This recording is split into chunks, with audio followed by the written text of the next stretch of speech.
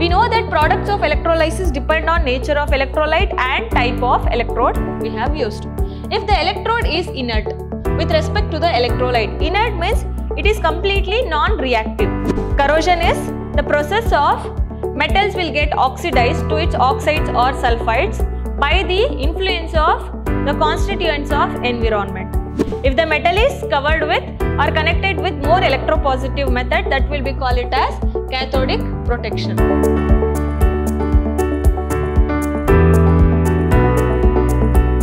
Hello everyone, this is Harshita Bhavasar from Vidhyaashram PU College Temple of Excellence. Today I am going to start session 4 from the chapter Electrochemistry. In the last class we have discussed about conductors, types of conductors, conductance of electrolytic solutions, measurement of the conductivity of ionic solutions and experimental determination of conductance of a given electrolytic solution. These are the concepts which we have discussed already in the previous session. In today's session, we will discuss about electrolytic cells and electrolysis, quantitative aspects of electrolysis, Faraday's first law and second law of electrolysis, the factors that determine the products of electrolysis. Okay, these are the important concepts which we will discuss in current session. First, we will get to know what is electrolytic cell. A cell which converts electrical energy into chemical energy will be called as electrolytic cell. Okay, a cell which converts electrical energy into chemical energy is called electrolytic cell. The decomposition of electrolytes into simpler substances by passing electric current through electrolytes is called electrolysis. Electrolysis means, if you understand the word itself, lysis means breaking, electro means electric current. By using electric current, the decomposition of electrolytes into simpler substances is called as electrolysis. In the electrolytic cell, there is a little bit difference of electrochemical cell. There is a difference between electrochemical and electrolytic cell. Okay, electrochemical cells which we have already seen in the previous session. What are the differences means? Electrochemical cell will convert chemical energy into electrical energy, but electrolytic cell will convert electrical energy into chemical energy. And in the electrochemical cell, anode will be negative and cathode will be positive. But in electrolytic cell, anode will be positive and cathode will be negative side will be present. Okay, these are the major difference between electrolytic and electrochemical cells. Next, quantitative aspects of electrolysis. Michael Faraday, who was the first scientist who gave the quantitative aspects of electrolysis, he gave two laws of electrolysis, that is Faraday's first law of electrolysis and Faraday's second law of electrolysis. And both the laws are very much important for the examination purpose. And what are the statements? We will see one by one. First, we will see Faraday's first law of electrolysis.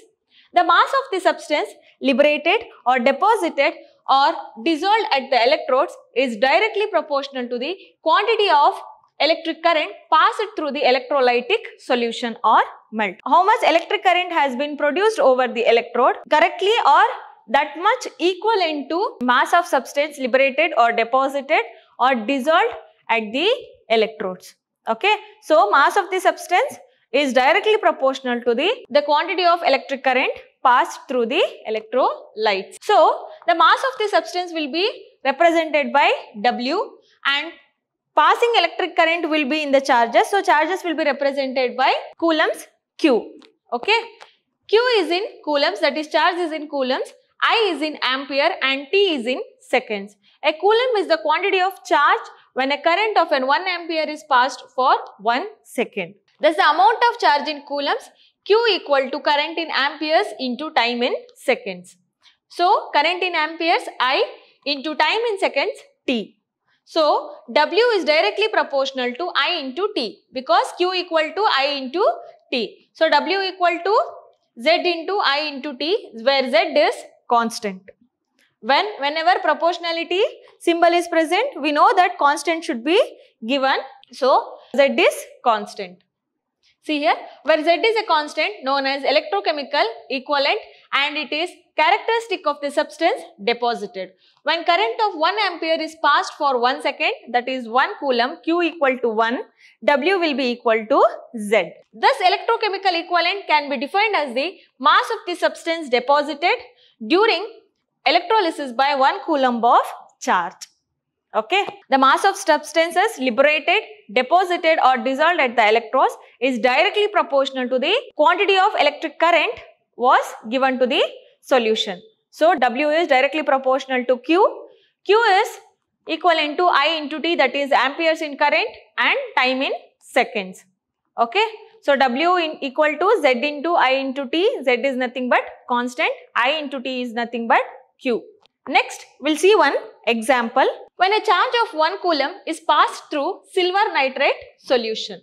We have taken the silver nitrate solution, and when a charge of 1 coulomb is passed through the silver nitrate solution, the amount of silver deposited is 0.001118 gram. This is the value of electrochemical equivalent of silver. The amount of electricity required for oxidation or reduction depends on the stoichiometry of the electrode reaction. For example, in the reaction, silver is getting reduced and it is forming pure silver.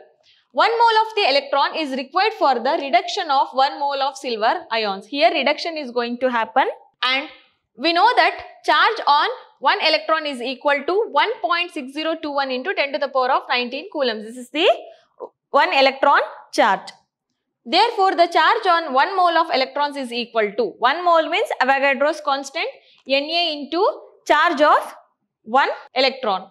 So, Avogadro's constant 6.023 into 10 to the power of 23 per mole into charge of electron 1.6021 into 10 to the power of minus 19. After multiplication, 96,487 concentration per mole will be given. This quantity of electricity is called Faraday and it is represented by symbol F. So, this is 1 Faraday equal to this much and it will be represented by F. Faraday is defined as the total charge carried by 1 mole of electrons. Total charge, that is in electric current, is required or carried by 1 mole of electrons. For example, approximate calculations we use 1 Faraday equal to approximately 96,500 coulombs. Next, Faraday's second law of electrolysis. The masses of different substances liberated or deposited or dissolved by passing same amount of electricity through different electrolytic solution are proportional to their respective chemical equivalent masses. We have taken different masses of different substances in different electrolytic solution. But the amount of electric current, whatever it is passed, it is same amount. Okay. But liberation or deposited or dissolved at the electrodes will be different and it is irrespective of their chemical equivalent masses. Okay. Here different masses will be there, different electrolytic solutions will be there, but same electric current, but it will show or it will be irrespective or it will be proportional to its chemical equivalent. For example, when the same current is passed through the solutions of sulfuric acid and copper sulfate for the same period of time, then mass of copper deposited by mass of hydrogen gas liberated equal to equivalent mass of copper divided by equivalent mass of hydrogen. Okay. Next, the factors that determine the products of electrolysis. What are the factors which affect the products of electrolysis? We will see there are 4 factors majorly. One by one we will see the nature of electrolyte and the type of electrodes used. What kind of electrolyte we have used and what type of electrodes we have used. Standard electrode potentials of the competing ions. We know what is standard electrode potentials.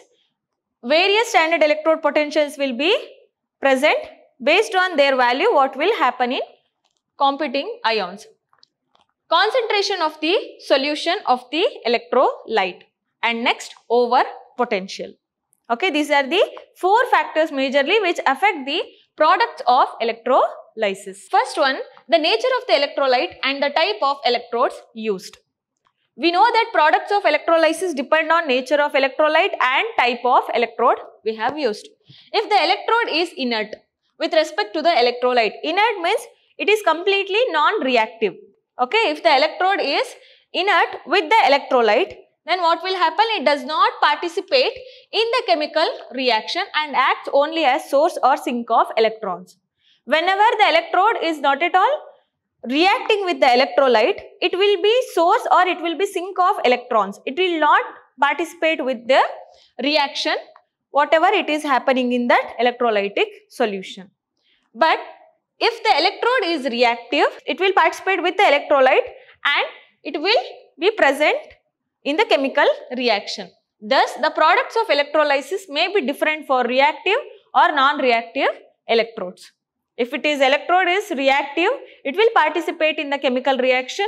If the electrode is inert with the electrolyte, it will not participate in the chemical reaction. Next, standard electrode potentials of the competing ions. The products of electrolysis depends on the standard electrode potentials and how it will be react means when many cations are present. On passing electric current, the ion that has the highest standard electrode potential is get reduced first in the preference to the other cations. Whenever the current has been passed, the highest standard electrode potential will get reduced first among all the cations. Okay, which is having highest electrode potential, it will get reduced first. On the other hand, when many anions are present, on passing electric current, the anion that has least electrode potential is oxidized first in the preference to the other anions. Among the anions which is having least standard electrode potential, it will get oxidized first. We know what is oxidized, what is oxidation, what is reduced or what is reduction. Whenever cation is having highest electrode potential, it will get reduced first among others, and whenever anion is having least electrode potential, it will get oxidized first among anions. Okay. For example, in an aqueous solution of sodium chloride NaCl, Na plus and H plus are the competing ions. On passing electric current, H plus is getting reduced in the preference of Na plus at the cathode producing H2 gas. This is because standard electrode potential of hydrogen is more than that of sodium. Okay, that's why H plus is getting reduced, Na plus will get reduced later, due to cation is having more or highest electrode potential comparing to the sodium cation. Next one, concentration of the solution of electrolyte. Products of electrolytes depends on the concentration of electrolyte. The products formed can be different when the solutions of the same substance but of different concentrations are electrolytes. It may be different whenever the electrolyte is same, okay, but the concentration will be different, then obviously the products of electrolysis will be also different. For example, when dilute sulfuric acid is electrolyzed, O2 is evolved at the anode because of the half cell reaction. H2O, O2 and 4H plus with 4 electrons. When concentrated sulfuric acid is electrolyzed, sulfate in aqueous solution is formed as per the half cell reaction. Okay, one side oxygen, another side sulfate ion will be formed. Next, over potential or over voltage. It is also the product of electrolysis will be depend on over voltage or over potential. Over potential is defined as the minimum excess potential over the standard electrode potential required to discharge an ion. It is also a minimum excess potential over the standard electrode potential required to discharge an ion. Generally, liberation of gases involve over potential depending on the type of electrode. This is mainly due to the polarization and adsorption of gases. Why this over voltage or over potential will happen means mainly due to the adsorption of gases or polarization of gases, and then the minimum excess of potential will be given in the standard electrode potential to discharge an ion. These are the 4 major factors which affect the products of electrolysis. We will see one problem. What current strength in ampere will be required to liberate 10 gram of chlorine from sodium chloride solution in 1 hour? Atomic mass of chlorine is 35.5. Okay. Sodium chloride means Na plus and Cl minus. 2 Cl minus plus 2e electrons means 2 electrons will be liberated, and 2F and 1 mole. 2F means 2 into Faraday 96,500 coulombs and 2 into 35.45 grams. Here 2 moles, right? That's why. And 2 into 96,500 coulomb liberate 2 into 35.45 gram of chlorine. So this is Q and liberates 10 gram of chlorine. Q equal to 2 into Faraday into 10 divided by 2 into 35.45 into 45. So it will be equal to 27,221.44 concentration. Q will be equal to I into T. Amperes in current into time in seconds. We have to find out ampere in current. So I will be taken for left hand side and Q by T. Q we know already 27,221.44 divided by time is 1 into 60 into 60 minute and also second. So 7.56 amperes will be produced here. Okay, this is how the ampere or how much current will be used in the given concentration. Next, batteries. Batteries are voltaic cells that are designed as convenient portable sources of electricity. Batteries are nothing but voltaic cell, and it will be designed for the convenient portable sources of electricity. It can be take wherever we want. So there are two types of batteries, that is primary batteries and secondary batteries. First one, primary batteries. A primary battery is one that cannot be recharged. It cannot be recharged again and again. It will be only one time usage battery. In these batteries, reaction occurs only once and battery becomes dead. When the completely electricity will be discharged, that battery will become dead when the cell reaction reaches to equilibrium. The example of primary battery is dry cell, which is used commonly in our clocks and transistors. Okay, primary batteries are the batteries which will be used once. When the battery is completely used or reaction is completely over, it will be considered as dead and it will reaches to equilibrium. No reaction will happen again. Okay, a dry cell consists of a cylindrical zinc container acting as anode and graphite rod centered by powered manganese dioxide, and carbon acts as cathode. A paste of manganese oxide and ammonium chloride in water that acts as electrolyte fills the gap between the anode and cathode. However, they can be written approximately as follows.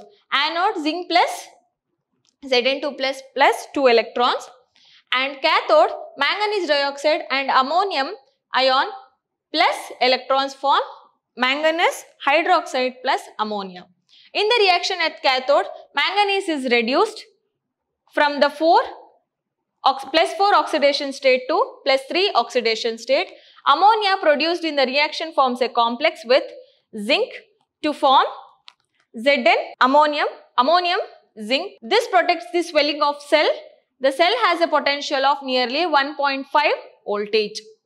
Okay, here zinc container will be act as anode and graphite rod will be present center. So powdered manganese dioxide and carbon will act as cathode, and also paste of manganese hydroxide, manganese oxide and ammonium chloride will act as electrolyte. For primary cell, mercury cell is the best example, suitable for low current devices like hearing aids, watches, etc. Consisting of zinc mercury amalgam as anode and paste of mercury oxide and carbon as cathode. These are the very much important. And what are anode and cathode, you have to be noted down. Zinc mercury amalgam will be as anode. Paste of mercury oxide and carbon will act as cathode. The electrolyte is a paste of potassium hydroxide and zinc oxide. Okay, this is overall reaction, and this is at anode, as zinc will get reduced to zinc 2 plus and manganese oxide will ammonium plus electron, this is manganese hydroxide. Here plus 4 to plus 3 oxidation state will reached by manganese hydroxide, and here it will form ammonium zincate complex and the potential will be 1.5 voltage. This is the mercury cell. Next, secondary batteries. The batteries that can be recharged by electric current through them in the opposite direction so that they can be used again are called secondary batteries. What are the batteries we'll use in mobiles and all will be used for? That will be examples of secondary batteries, because whenever the charge is discharged, we will recharge again and again by using electric current. A good secondary cell can undergo a large number of discharging and charging cycles. The most important secondary cell is the lead storage battery, commonly used in automobiles and inverters. Secondary batteries. A lead storage battery consists of electrodes made by lead grids. The anode grid is filled with spongy lead and cathode grid is filled with lead dioxide. In anode, spongy lead will be used. In cathode, lead dioxide will be used. The electrolyte is 38% of sulfuric acid. Fiberglass sheets between the grids prevent shorting due to the physical contact. In between, fiberglass will be used because to prevent the shorting happened by the physical contact. Okay, this is lead storage battery. See here, lead oxide, and here spongy lead at anode, cathode. Lead oxide will be used, and as an electrolyte 38% of sulfuric acid will be used. And the reactions in the lead storage battery, anode, lead and sulfate ion will form lead sulfate plus 2 electrons, and in the cathode lead oxide plus sulfate will form with the hydrogen gas and 2 electrons lead sulfate plus water. The overall cell reaction, lead and lead oxide with the sulfuric acid will form lead sulfate with water. This is the overall reaction. Recharging. When the cell recharges as an electrolytic cell, it uses electrical energy and half cell and overall reactions are reversed. On charging the battery, the reaction is reversed and lead sulfate and anode and cathode is converted to lead and lead oxide respectively. When recharging, what will happen, and charging, what will happen, they are showing here. Lead sulfate plus water gives to lead oxide and lead plus H2SO4. Whenever this reaction will get reversed. This is the recharging reaction, and it will, whenever it is reversed, it will happen for the left hand side reaction. Next is fuel cells. Whatever we have seen, secondary and primary cells, those were voltaic cells. Here also galvanic cells that are designed to convert the energy of combustion of fuels like hydrogen, methane, methanol, etc. directly into electrical energy are called fuel cells. Combustion of fuels into electrical energy called fuel cells. One of the most successful fuel cell is hydrogen fuel cell that uses the reaction of hydrogen with oxygen to form water. Most common fuel cell is hydrogen fuel cell. In this cell, hydrogen and oxygen are bubbled through porous carbon electrodes into concentrated aqueous sodium hydroxide solution.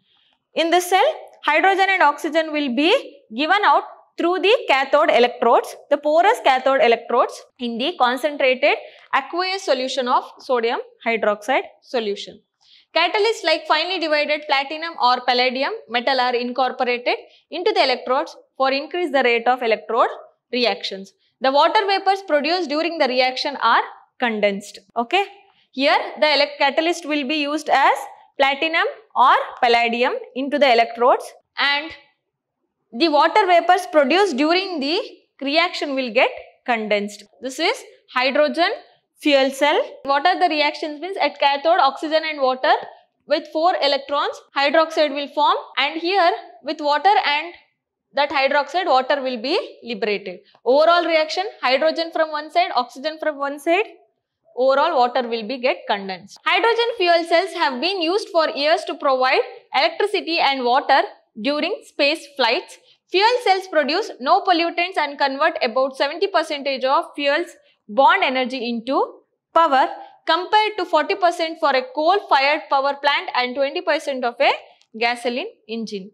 There has been tremendous progress in the development of new electrode materials, better catalysts and electrolytes for increasing the efficiency of fuel cells. So many developments have been made for the engines also. These have been used in automobiles on an experimental basis. Fuel cells are pollution free, and in the view of their future importance, a variety of fuel cells have been fabricated and tried. Usually these fuel cells will be pollution free. So the development has made very widely and they have tried in various ways. Okay. Next is corrosion. Corrosion is the process whereby metals are oxidized to their oxides and sulfides due to the action of constituents of environment. Corrosion is the process of metals will get oxidized to its oxides or sulfides by the influence of the constituents of environment. Okay. The rusting of iron is a common form of corrosion. You have seen the rusting of iron. It's a long time reaction process, but also you have seen that one. Rust is not a direct product of the reaction between iron and oxygen, but arises through a complex called electrochemical process. What they are telling, it is not just a product of iron and oxygen. When the influence of iron and oxygen will get formed, the rust will be formed on the surface of iron. No, it is a complex of electrochemical reaction. Almost all metals except the least active metals such as gold, platinum and palladium are attacked by the constituents of environment and undergo corrosion. Least reactive like gold, platinum and silver will not get oxidized very easily when it will react with environment. For example, silver tarnishes, copper develops a green coating, lead or stainless steel lose their luster due to the corrosion. Usually gold, platinum, palladium will not get corroded very fastly or it will not corrode when attacked by the constituents of environment, but silver, copper and other metals, it will tarnish or it will form a green color, and lead will or stainless steel will lose their luster due to the corrosion. Corrosion causes enormous damage to buildings, bridges, ships and many other articles made of iron. Iron does not rust in dry air and in vacuum. Usually corrosion causes enormous of damage to buildings also, bridges and ships, because they have used the iron metals to build those buildings or to make the ship. So iron does not rust in dry air and in vacuum. In the dry air or in the vacuum, iron will not get rust. Rusting of iron is the common example of corrosion. The rusting of iron is the most common example for the corrosion. First, next we will see corrosion of iron itself. That will call it as rusting. The corrosion of iron occurs in the presence of water and air. Usually corrosion of iron will occur in presence of water and air. That's what we have told. In the dry air, corrosion or rusting of iron will not happen. The mechanism of formation of rust on iron surface is quite complex, but it may be considered essentially as electrochemical phenomena. At a particular spot of iron object, oxidation takes place and that spot behaves as anode. Where the oxidation will take place, that part will be considered as anode. At the anodic regions, iron will get oxidized to Fe2+. And 2Fe will get reduced to Fe2++ 4 electrons. That was the oxidation region. Electrons released at anodic spot move through the metal and go another spot on the metal and reduce oxidation or reduce oxygen in the presence of hydrogen. After the anodic reaction, it will move on to the metal to get reduced with oxygen. So oxygen plus hydrogen with electrons, water will be given out at the potential of 1.23 volts. This is the corrosion of iron. We have to analyze that in the absence of water, in the dry air it will not get rust, and in the anodic region only oxidation will take place, or where the oxidation process is going to happen, that region will be considered as anodic region. The overall reaction is iron plus water plus hydrogen. It will form Fe2+ and water. The Fe2+ ions migrate through the moisture to the cathodic region, where they are further oxidized to Fe3+. After anodic region, it will move on to the cathodic region. It further oxidized to Fe2+ to Fe3+. Oxidized means it will lose of electrons. So 2+ electrons to 3+ ions will form, which combines with oxygen and water to form rust. After the formation after the oxidation of Fe2+ to Fe3+, it will react with oxygen and water further to form rust. The rust formula is Fe2O3 into hydrate. This is the overall rusting process. Next, prevention of corrosion. How to control or how to prevent the corrosion. Corrosion is prevented by eliminating corrosive factors. Some commonly used methods are, you can remove or prevent the corrosion by eliminating the corrosive factors by so many methods. What are those methods? First one, by surface coating. On the surface coating of metal or iron, you can prevent the corrosion. How can you surface coat? By applying oil, grease, paint or varnish on the surface. By oftenly applying oil or grease to the iron or to the metal or painting or varnishing, it will not react with water or air present in the environment, so it will not get corrode. Or by coating or depositing a thin layer of any other metal which is more electropositive, in the reactive side. That metal should be coated over the metal. For example, iron surface can be protected from corrosion by depositing a thin layer of zinc, nickel, chromium on it. If the iron is coated with zinc, chromium, nickel, any one of these, it will not react that much as iron. Copper or brass can be protected by coating it with a thin layer of tin. Tinning of brass utensils is a very common practice in our country. By galvanization, that is preventing of corrosion by iron by zinc coating. If you cover the iron by zinc, that will be called it as galvanization. Next, by connecting metal to a more electropositive metal. If you connect the metal with electropositive metal, as long as more electropositive metal is there, the given metal does not get corroded. For example, iron can be protected from corrosion by connecting it to a black plate of zinc or magnesium. This method is corrosion. This method of corrosion protection is called cathodic protection. If the metal is covered with or connected with more electropositive method, that will be called it as cathodic protection. By forming insoluble phosphate or chromate coating. By forming means, insoluble means phosphate should not get dissolved with the environment or any other acids. Metal surfaces are treated with phosphoric acid to form an insoluble phosphate. Formation of a thin chromate layer also prevents the corrosion of metals. Using anti-rust solutions. Solutions of alkaline phosphates and alkaline chromates are generally used as anti-rust materials or solutions. For example, iron articles are dipped in boiling alkaline sodium phosphate solution when a protective insoluble sticking film of iron phosphate is formed. You have to apply or dip in that anti-rusting solutions like alkaline phosphates or alkaline chromates. Then also a thin layer will form and it will not give the chance to get corrode. These are the preventive methods to prevent for the corrosion of iron, like surface coating, by connecting a metal with electropositive metal, and by forming insoluble phosphates, and also using anti-rust solution. These are the 4 methods which prevent the corrosion. And here completes the chapter called electrochemistry. I hope you have understood completely the electrochemistry chapter, whatever I have taught. We'll meet in the next upcoming new chapter. Till that, thank you.